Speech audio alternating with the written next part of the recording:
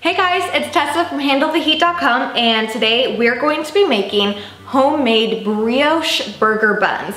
These are the best burger buns you will ever eat. They elevate any burger to a whole new delicious level. You are going to absolutely go crazy for these buns. And I'm going to be sharing with you all of my favorite bread baking tips along the way for how to make something like this, because this is a little bit more involved, but it's totally doable. You're going to have so much fun making these, and be sure to watch all the way to the end for all the best advice so that you have nothing but success in the kitchen every time you make homemade bread. So if you'd like to learn how to make these homemade brioche hamburger buns, then just keep watching.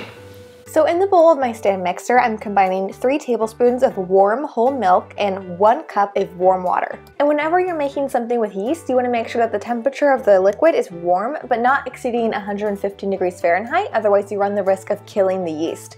So I've just added in 2 1/4 teaspoons of instant yeast, and you can always use regular yeast in place of instant yeast, and 2 1/2 tablespoons of granulated sugar and 1 large egg. And I'm going to save the remaining egg for the egg wash on top later. Now I have a flour mixture here of 3 cups bread flour and a 1/3 cup all-purpose flour, and I've just added enough to kind of get the dough started and get it nice and mixed up. And the reason that we're using mostly bread flour is because bread flour has more protein, which helps increase gluten development, which is really important for this recipe because we're adding so many ingredients that actually inhibit gluten development. The sugar, the eggs, the butter, all of that stuff inhibits the gluten from developing.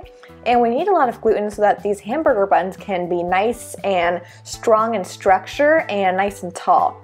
So I've also added in a little bit of salt and 3 tablespoons of softened butter. And the reason I waited to add the salt is because salt can kill yeast, and this recipe is kind of a delicate bread recipe. We want to make sure that we get it to rise as much as possible because it is such an enriched dough with that extra fat and sugar. It took about 10 to 12 minutes of kneading with my mixer for me to be able to get that window pane, which I just showed you. And that's when I can pull the dough apart slightly and it won't rip. Instead, the light will kind of shine through, and that's when I know that I have created enough strands of gluten. So I've just let the dough rise in an oiled bowl for about 1.5 hours. It'll take less time if you used instant yeast and a little bit more time if you used active dry yeast. And I'm just going to pat this out on a floured work surface and then cut it into 8 pieces because this recipe makes 8 buns. And you could of course double this recipe. Just be aware of how much capacity your stand mixer has.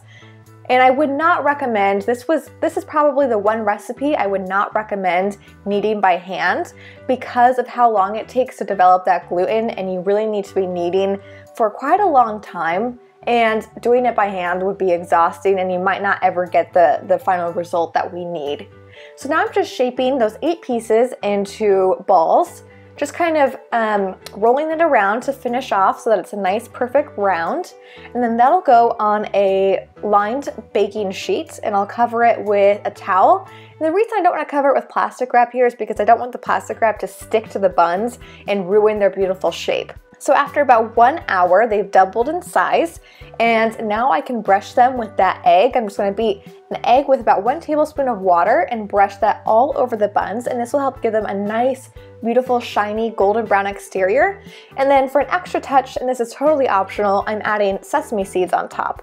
And this will go in a 400-degree oven for about 15 minutes or until they're nice and golden brown.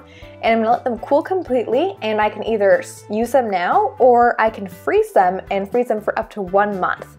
And look how beautiful, soft, fluffy, they're perfect. Alright guys, so that is exactly how you make these buns, and the full printable recipe, as always, is at the link below on my blog. And as you can see here, I have some leftover buns that I've actually frozen because these are perfect for making ahead of time. You can either double the batch, or if you have any leftovers, just pop them in the freezer, let them defrost, and you can toast them or do whatever you want before serving, and they're absolutely perfect. I hope you guys liked this video. If you did, I would love it if you gave it a thumbs up, subscribe to my channel, and leave me a comment below and let me know what you'd like to see next time. Thank you so much for watching, and I'll see you around.